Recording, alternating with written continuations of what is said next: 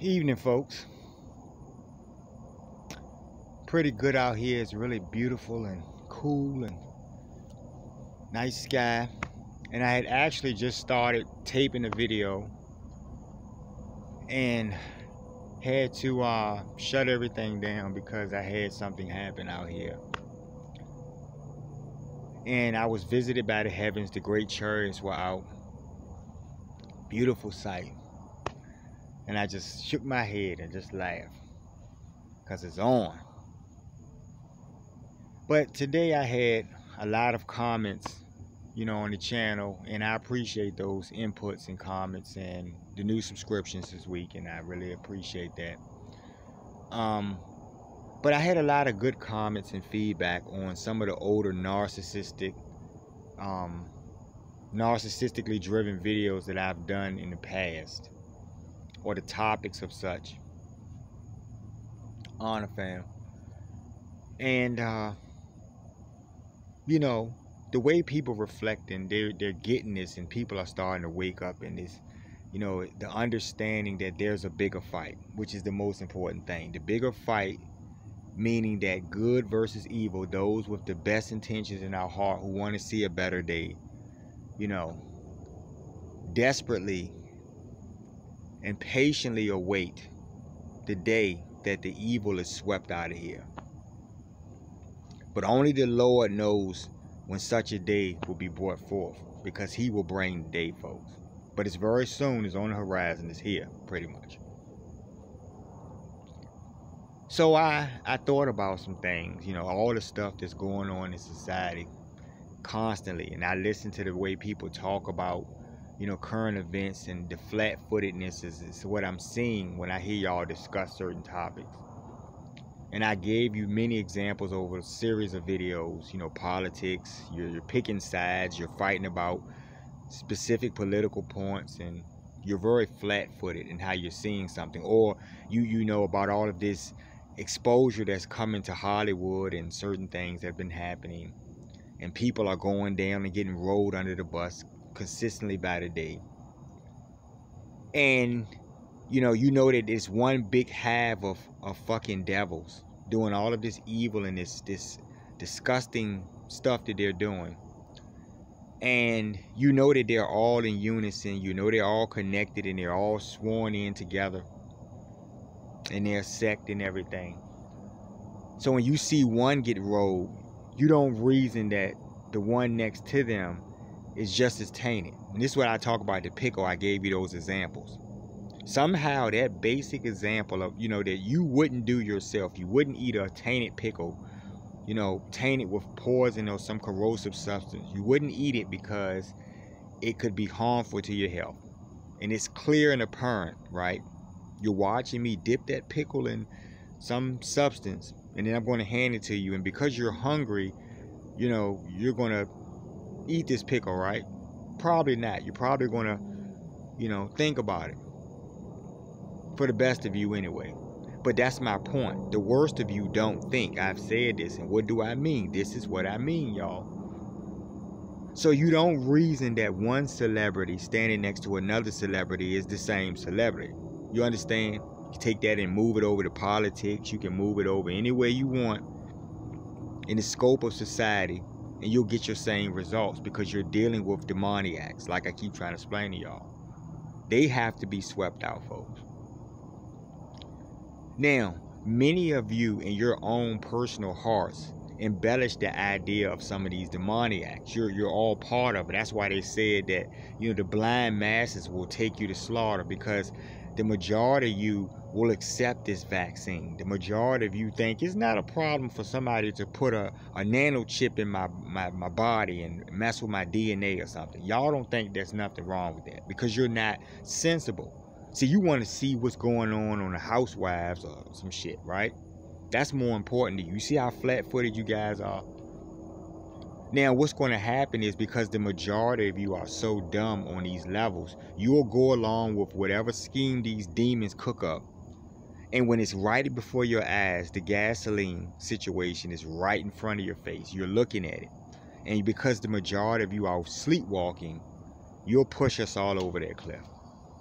Right? So what'll happen is, they'll get momentum because they're watching that you're being misled, and they're leading you in that misleading. They're misleading you in that representation is what I'm saying. So you'll follow them over that cliff, right? You'll do anything that they request of you, no matter how insane it sounds. Even though once you insert that chip in that technology in your body, you have effectively changed something that cannot be undone. I keep telling you this, but that's not a crucial thing to you, right? You see how you're looking at this. So you're going to get them to get momentum, and they're going to push all of us into this situation where we're going to have to fight, take flight, or do something, right? Because they're going to buckle down because they know they got y'all, so they're going to try to get the little small fringes of us in this world population who have sense. We're the real troublemakers. We're the real problem, not you guys. They already got you in the bag, folks. You see what I'm saying? The people that are speaking out. So I thought about how you guys construct things. I looked at all your comments on different people's channels. You know, some of the trolls who go to people's channels, some of the stuff you say to people about their positions. And, you know, you have a lot of activism going on right now. And you have a lot of infiltration in this activism. So, for instance, some of these elite sponsored activist groups, we know that they're tainted. You see what I'm saying? Everybody, it's general knowledge on the street that some of these groups are tainted. And the fools do these things and don't realize that the people got enough sense to know that you're in that. So they don't want to have anything to do with it. You're the devils. You're the oppressors. You're the people who have done all of this stuff that people are feeling pain from. And they can verily and readily testify that you are harming them, that you are doing something. We can document this stuff. We have a paper trail of all the fucking evil and foolishness and physical representation or example. So, you know, you have a situation where you have people who are protesting because they're not free.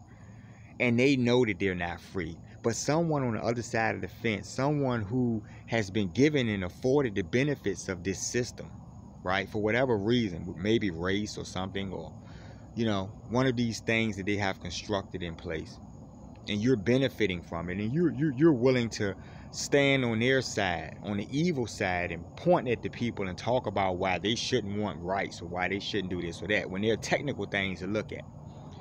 One, you have a group of people, and I'm going somewhere with this, so y'all follow along. You have a group of people, because it's all relative to why we started this conversation.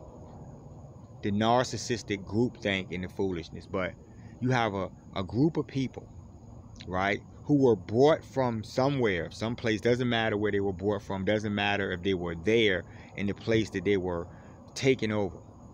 But the point is that they were enslaved at gunpoint. You know, had no free will decision making in this process, were enslaved. And I'm talking about for generations, hundreds of years. People's bodies were broken, hundreds of years. People were killed and raped and beaten and tortured, right? Their souls meant nothing. Other souls, other underarm funking, air breathing shit wipers felt that they were designated and had authority to do what they would with anyone else's soul. And this is what was going on. So you got a group of people who are disenfranchised. They have no rights whatsoever. Nothing.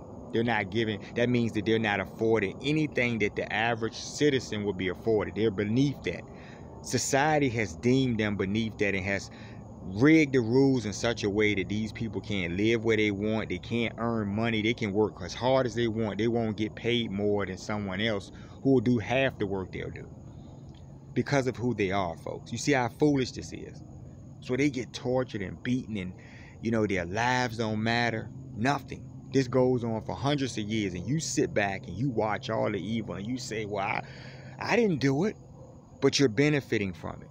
You clearly know the backstory that people that look like you or related to you did some things, and people that look like other people had some things done to them. And there's a current day situation going on right now where someone is in pain and suffering, but you can't see it because you're a narcissist. You see what I'm saying? So you reason that, you know, I got this person as a hostage and all they want to do is go free. So you don't like these people. You don't want to give them fair wages. You can't stand them. They're not socially accepted. They're ostracized in every way. You treat them as dung under your shoe. So when you abuse someone over a period of years and generations and they get fed up, what happens? In the movies, what happens? Someone goes to get that scalding hot pot of water, or they're going to do something to retaliate, you know, the burning bed or something. You guys have seen these movies and stuff, but you know what I'm saying, where you trauma, you know, the person wants to break free from that trauma bond situation that they're in with these oppressors, the people who are beating them and killing them every day, right? So they just want to leave. So they go to the oppressors who have the gun to their heads and they say, I want to walk out of here. But the person with the gun does not want to let them leave. See how I'm trying to show you the irrationalness of a narcissistic mind. And many of you have this mind. But I just want you to think about it for a minute. You tell people to get you know what, out of your country every day. You say that they don't belong here, even though they built the country you live in. But you say they don't belong here. Fine. They have gotten to a point where you discuss them on a level where they just want to get the heck away from you. Period. If you don't like them and can't stand them and are repulsed by them, they are equally have the same sentiments towards you, and they just want to get the heck away from you. They want to start over, right? So all they don't want anything that you have already taken from them. You see what I'm saying? So what they do is they try to seek a means to go somewhere else and start a whole new thing, whole new society of people where they're going to live in peace and their kind is going to be accepted amongst each other, and there's not going to be any unfairness and beating and mistreatment and all that stuff that the average normal person would not even want to be a part of or even be dealt to them. That's all these people want. So what do? You tell them no. So let's see. You don't like this person. You can't stand them. You're beating them every day. You don't treat them fairly. You starve them to death. You do everything. You kill them. You do everything short of whatever. They get the worst of the worst in every way, every day, their whole lives. People have gone to their graves with broken backs. Fact. Now, they care of inkling of remorse in your soul or heart about what was done to these people. Because, see, what I'm trying to explain to you is in current day, you're still embellishing the same sentiments as the people that were before you. You know, the people that you claim that you're not relative to, but you brag about all of those people's accomplishments and stuff. You understand what I'm saying to you? So you uplift them on a certain level, and you do that by way of monuments and certain things. Even though this person killed that many people and butchered this person or did that and that, you still say, oh, we want to have this, right? We want to still uplift this person or do whatever. Okay, fine. So the people that you have broken bones of, the people that you have tortured and mistreated, who have seen those very people and know those very people have done that to their forefathers, they want to get that you know what away from you. That's all they want. They don't want to see you anymore. They don't want you around them. They don't want you dictating their life. No aspect of anything. Breathing the air you breathe, nothing. They just want to get the heck away from you. And you tell them no. You want to keep them as slaves. You don't want to pay them fairly, but you want to keep them as slaves. You don't want to like them, but you don't want to accept them.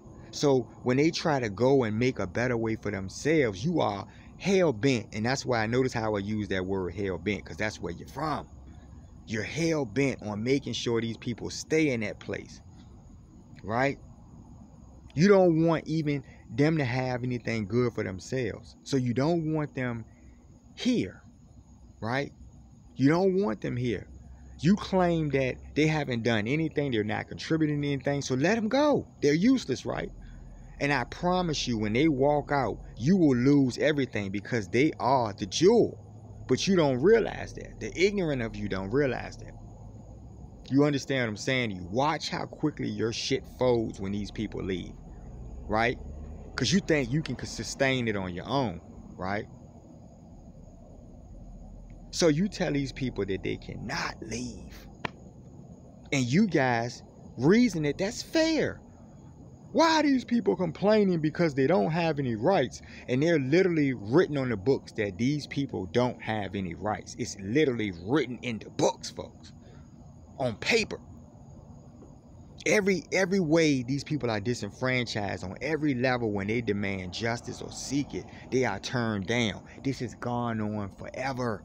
Your whole lifetimes, your parents' lifetimes, their parents' lifetimes, right? So when the people get fed up and they want to just get the heck away from you, you find everything wrong with the picture. You can't see their frustrations. You can't see anything. You talk about them not being patriotic, even though you just admitted that you don't accept them into your country. You don't consider them to be citizens of your country, but you want them to give their lives for your country, or you want them to be patriotic or feel something. You see how insane that is. Now, I want you guys to think about that movie Misery, and I'll hurry up and wrap this up. Remember that movie Misery that came out some years back? And the writer got kidnapped by the obsessed fan, and she had him tied up in the bed and had hobbled his legs, had literally taken a sledgehammer and broke his freaking ankles. So he couldn't walk, right? And had him tied up and fed him every day. And she would give him this spiel about how she loved him so much and why would he want to leave. And so he found himself trying to escape. See how this works out? He was trying to escape, and you could see it in his eyes at every attempt that he was desperately, sometimes almost at the risk of his life, he just had to get out of this house and get away from this woman. And he would do it at all costs. And guess what happens at the end? At the end of the movie, this guy finally breaks free. And the villain succumbs to the man, right? So when you have someone trying to claw their way out of a pit, and they're desperate, and they're fighting for higher ground, folks. Under the right circumstances, with the right support and the right vibration in their heart, and the right understanding of who is the real authority, they will accomplish the goal, folks. You see what I'm saying to you? When you sit around and you talk about all that stuff, I just noticed that the people that always criticize the people that are in pain, the oppressors, they always seem to not ever see themselves as the perpetrators in any situation. Have you guys noticed that? So you go in someone's home, you're in the wrong. You're looking for someone else, right? You have the wrong house, wrong person, everything. You go into someone's home, and they don't know who you are, and they try to defend themselves because a stranger just bust up in their house, and you kill the person, and you don't think that you did anything wrong, and nobody in your group or who's a loyalist to you believes that you did anything wrong, because that person's life doesn't matter. You see how this works? You're showing that you don't believe that person's life matters, because see, you're a supreme air breather, aren't you? Aren't you? Right? Your veins pump golden blood, don't they? Right? You don't need water to survive, do you? You don't need sunlight to survive, do you? Right? You're supreme, aren't you? And that's why you can designate whose life has value and who doesn't. Right? Who gets a bogus, vaccine or something laced with poisons. And those of you who are flat-footed, you surely are ignorant, because you are looking at the devils in your face. You are looking at them present their evil right before your eyes on every level, and you can't separate them from their actions. I'm sorry, you separate them from their actions, what I mean. So you look at a molester or something, and their best friend is in the same organization, and you think that best friend is okay. You still rock with that person, except you don't rock with their other colleagues, the other entertainers and celebrities and stuff, who have been part of and rounded up in this thing that's all this shit is going on. This is why the Most High is bringing justice, because he knows everything, folks. You understand what I'm saying? He knows things that I don't know. He knows everything. He is the moment, folks. You understand?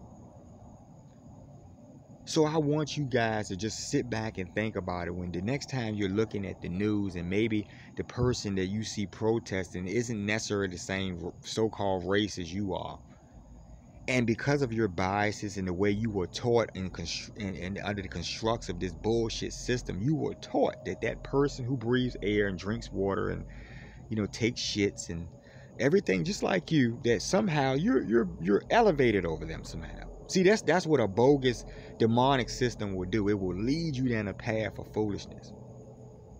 So when you're fucking with people who literally the Most High has his thumb on, and you don't even know it, you don't realize that there's a hefty consequence to pay, because the time is up. It's time for action now. You know? Y'all got some things developing as I speak, you know. We'll talk about it in a couple of days. You'll know what I'm talking about. But that's called justice. That's called knocking the oppressor's fucking teeth down their throat. That's called taking them out of here. Because if you don't do it, they're not going to stop doing what they're doing. They have a sickness. They have a society. They're driven on this bullshit, this supremacy, so-called. When it's really about taking souls, folks. It's really about suppressing certain people that have dynamic souls, folks. But the game is over. Right? And so I just thought about that. You know, I was looking at those comments and people were talking about the narcissism and stuff, and you know, they really go hard on those narcissist videos, and I understand why, because they're looking for a solution. They're trying to figure out what is going on with this place. But you already know what's going on, folks. Right? We're at the end. And the reason why we're at the end is because of all of the things that have taken place up to this point that you go along with, right? Now, if I took a poll of the average one of you and asked if you wanted everything to go back to the way it was, you'd be all for that, because you didn't see anything was wrong with how things were going. Even though there are millions of people who don't agree with you. There are millions of people who have gone to their graves, right? There are millions of people who are exploited in various ways, whether it be sexually, economically, right? By certain people, folks. So when you see one scandal from these people, you have to reason that if they're corrupt in this area of their life, they're definitely corrupt in all areas. And if you give them a reign of authority, they will most certainly taint whatever y'all have set forth. You're narcissists. You're narcissists when you think that slavery was a necessary evil to enslave someone's soul. And see, when your soul gets enslaved, we're gonna reason that as a necessary good, because the Most High is gonna do that. You see how this works? There you talk some shit. Right? And so, like I said, don't get upset with what's happening. When you see the ground get ripped up, when you see the beach get ripped up, when you see, you know, the floods. Y'all go look up China right now. Look up what's going on in China right now. Oh yeah. Courtesy. Honor y'all. Courtesy of the great ones. Right? Remember I told y'all a couple of months ago about how those folks over there were doing, like the Africans and stuff, and just foolishness. And I gave y'all, you know, I told y'all about the vision that the Lord showed me, and I've been telling y'all this stuff, right? So if you think that you're mighty, if you call yourself and you covet the land that you live on, when you lose that land, what are you coveting? Who are you now? When I take away your whole ground that you're standing on, who are you? Right? You see what I'm saying? That's where we at right now. You're fucking mighty. Let's see how mighty you are when you're dealing with a fucking earthquake. Let's see how mighty you are when the ground is opening up every left and right, everywhere you look. When the floods keep coming, right? And your whole cities are being washed away, your bridges and all of your you know, your architecture, when the locusts are just consuming everything in sight and you are powerless.